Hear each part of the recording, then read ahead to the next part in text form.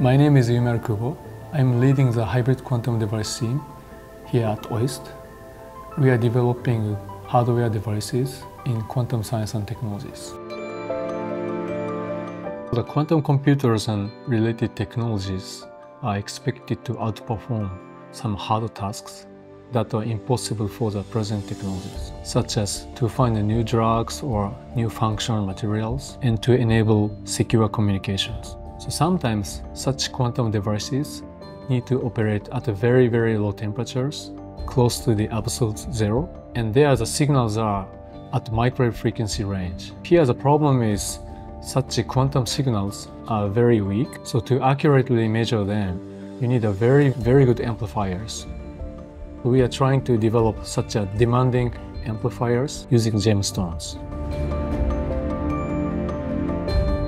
Our solution is to use a physical process called maser, which is a microwave version of laser. The gemstones are known to be advantageous for maser, and recently we rediscovered that maser process is also very advantageous for quantum technologies. Especially they are robust against large incoming signals and also under magnetic field operation. So in our team, we also collaborate with researchers at the National Institute of Information and Communication Technologies. And we also have a collaboration with a company that have expertise on microwave circuit design and fabrications.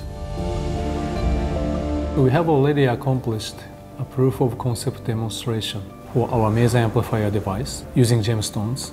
Currently, we are developing a prototype device, and so the next step would be to achieve market-ready products, and that requires to solve several technical challenges, such as integration of high-frequency circuitry and connectors, as well as to optimize the device size and packaging.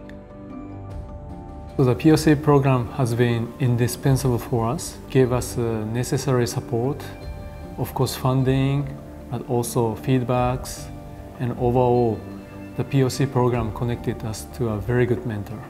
I'm dreaming of those maser amplifier products being integrated into commercial quantum instruments, maybe in quantum computers, but also in other devices.